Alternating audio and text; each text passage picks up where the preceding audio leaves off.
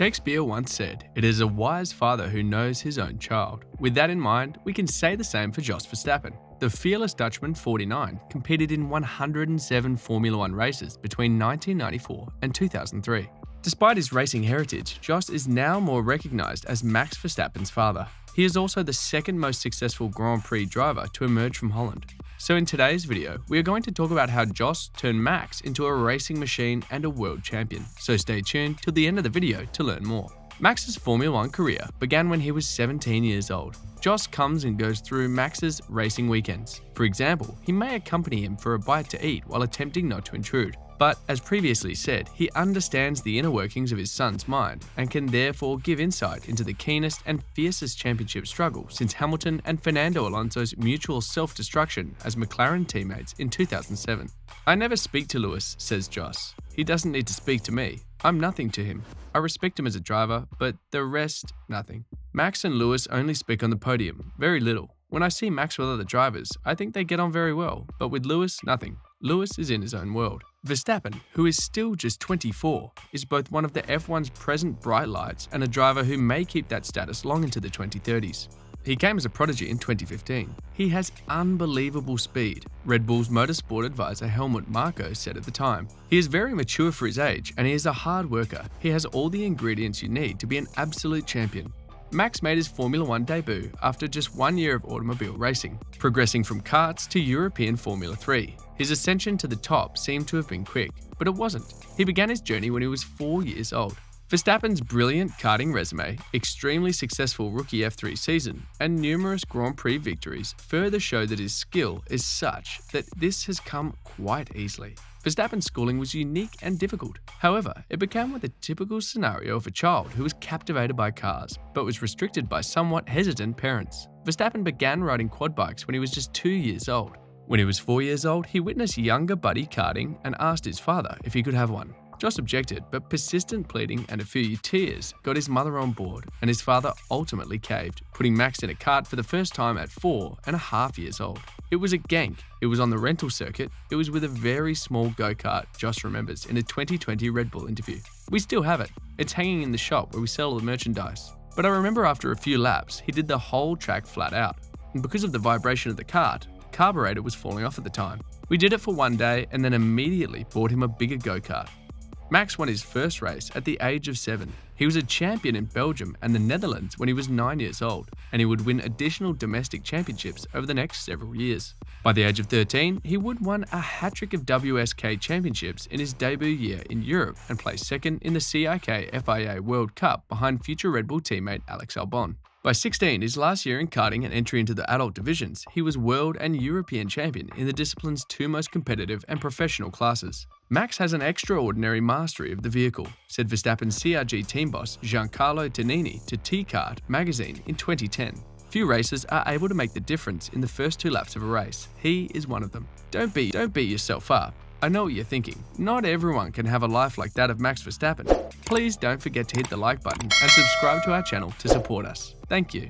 Between that first ever karting outing and Max's final World Championship success, Jos Verstappen threw everything at his son's career.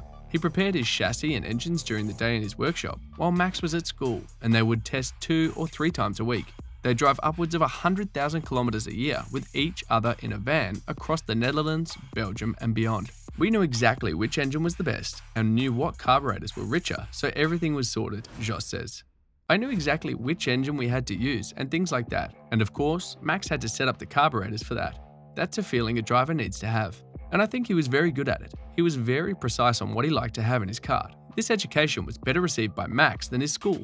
Especially when you start driving internationally, it becomes quite difficult to keep up to speed with school," says Max. "From when I was like 11, 12 years old, it became quite tricky. I'm not the person who likes to work on the engine. My dad really enjoys that. I always love driving more, but I think it's really important that you understand what's going on. I was always involved, looking at what my dad was doing and understanding what he was doing, but I never had that feeling of doing it myself." Max was introduced to this manner of functioning throughout his karting apprenticeship. The Verstappen collaborated with the PEX racing team, a CRG client, to operate out of their awning. But the father and son team was still in command of their own gear. Jos would continue to prepare the engines on his own dyno. I don't think many people had the guidance from a very young age like I had, reflects Max. They catch up, they learn a lot, but from a very young age, I just learned a lot straight away. This went beyond Jos's insistence that his kids comprehend the technical aspect. The focus was driving. Jos was keen to ensure Max became a better driver than him, despite never reaching the heights he aspired for in F1. Some familiar sounding incidents come from this period in the Verstappen's life, such as Jos sending Max out without asking him to change specific things on the card to enhance his feedback, or continuing to test even when the rain hit and most people packed up and went home. However, there were alternatives. Even in races, I told him because he was winning so easily, for example, that he couldn't overtake in a certain corner or certain part of the track, so he had to find different spots to do that. It was just to make it more difficult for him, to find other ways to overtake or not. Max was instructed to learn by doing, to find out his own boundaries while also understanding where the kart might be faster. He was also urged not to lie. If he did not see a change, he should say so, and he believed in the process. Jos reflects on the lessons he tried to impart to his son in a simple way. As a father, you always want to help your son as best as possible. I tried to push him in the right direction. As F1 saw in 2020, a more mature Max was able to deal with the disappointment of not competing for the World Championship with humour and a comfortable demeanour. In an interview with The Race, he even joked that it was a lot worse on his father. Max's method of dealing with expectations and getting the best out of himself for as long as he can remember has been to shrug off disappointments and not get worked up about things, to avoid pressure from accumulating in the first place.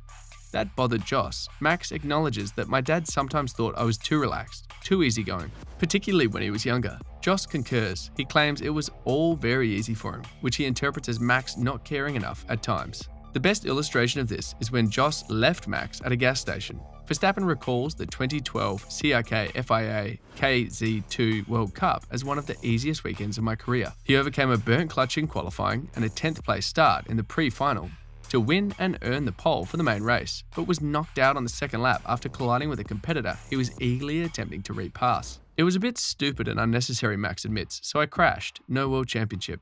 These are unsettling tales, particularly when the notion is made that the aims justify the methods.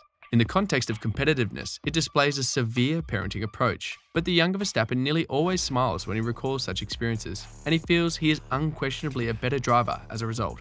After all, it was the driving reason behind even Jos's most strange or dubious methods, influence Max as much as possible while making him better than his father. He uses his head more, and his driving style is more fluid, is Jos's appraisal.